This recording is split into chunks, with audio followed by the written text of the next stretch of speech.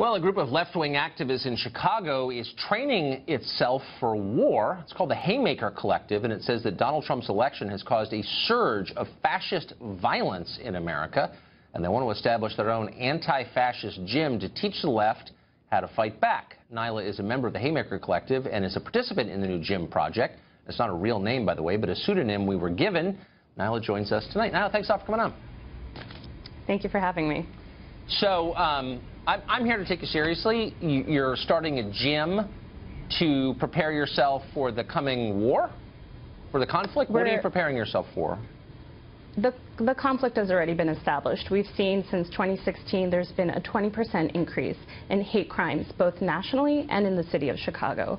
We know that there's certain bodies that are vulnerable to attack, that there's been an increase in racism and xenophobia, and that we feel that it's necessary for us to learn self-defense skills.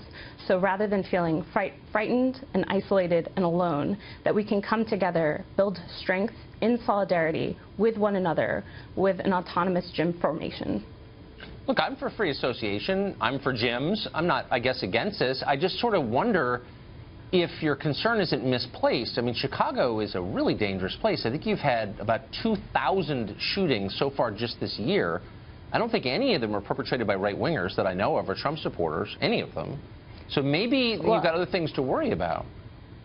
Well, according to statistics, we do have something to worry about. The Cato Institute records that the vast majority of violent extremism comes from right-wing white nationalists.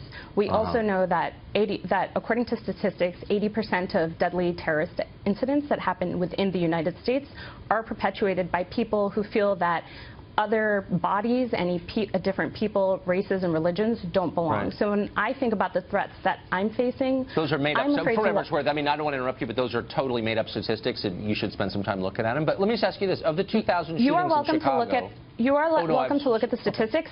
They're provided by the Cato Institute. They're also provided by California State University. I also have a number of statistics that are provided by but let me just ask you the Southern Poverty Law Center. Okay. Oh, okay. Kind of the bottom line, I guess. But if we could just bring it from the national to the local. You live in Chicago, which, as I just said, I think this is a correct statistic, has had about 2,000 murders just in the first 7 months, less than 7 months of the year. How many, rather shootings, how many of those 2,000 shootings were perpetrated by right-wingers, do you think?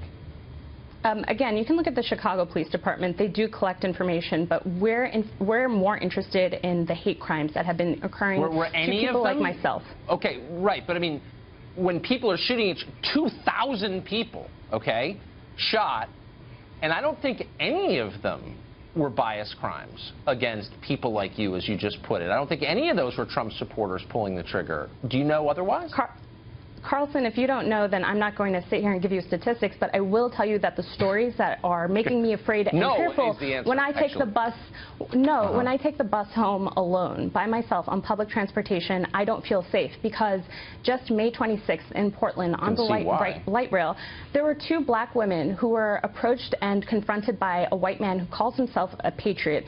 3 other white men came to those 2 women's defense, and they were stabbed in the neck, and 2 of them died. Right, I saw the story. It was an awful story. But I'm just saying, in the city that you live in, because you don't live in Portland, Oregon, you live in Chicago, Illinois, again, I made the point, but you've had 2,000 shootings, and none of them were by Trump supporters, but that doesn't bother you. But a stabbing on a train in Portland, Oregon is the reason you're afraid to ride the train in Chicago. It seems a little bit disassociated. Where are you on the question of gun ownership? I mean, well, Tucker, here's the thing. First of all, on the question of what we're doing, we're providing a self-defense gym so that people may learn martial arts.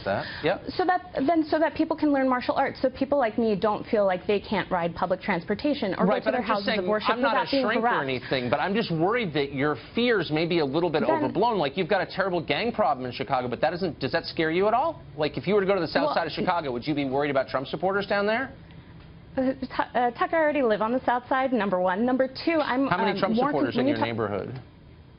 Quite a few. I'm sure you can look it up. But on the question of gun ownership, we can look that even how owning a gun doesn't protect one. Philando Castile was a licensed gun owner, and he told that to the officer while he was shot on Facebook Live in front of his 4-year-old daughter and his partner. So the question of gun ownership should be something that you should be giving to the National Rifle Association as to why they're not taking up in arms. Can I ask a question? If so, you're like against the system and you think the system is rotten and racist and all that stuff, but you want only the cops and other government officials who you believe are racist to have guns? How does that work exactly, Nyla? I don't understand your question. What we're saying is that there's no political party. Well, so if you think America is institutionally racist, why do you think only government officials, police, National Guard, soldiers ought to have guns? I mean, why wouldn't you want a gun too? I don't understand why you're against private gun ownership if you think our country's racist. If you're bringing me on your show to talk about the project that we're starting, the project we're starting is a self-defense gym so that people can learn hand-to-hand self-defense tactics. I got it. It's just like guns are more effective than karate chops, so I'm just sort of wondering where you are on the gun thing.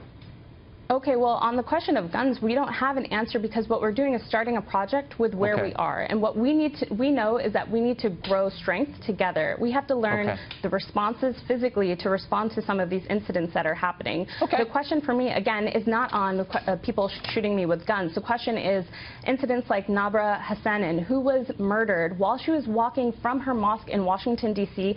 to a McDonald's for breakfast with a group of other teenagers. Was she killed by a Trump supporter? Oh, wasn't she? I thought she was killed by an illegal alien, wasn't she? She was killed by a man who decided to go after her with a bat. Yeah, that was not a Trump teenagers. supporter, actually. That was an illegal alien. Bad example. I'm sure there are others. Now, we're out of time, unfortunately. It was great to talk to you. I don't know why. Sorry.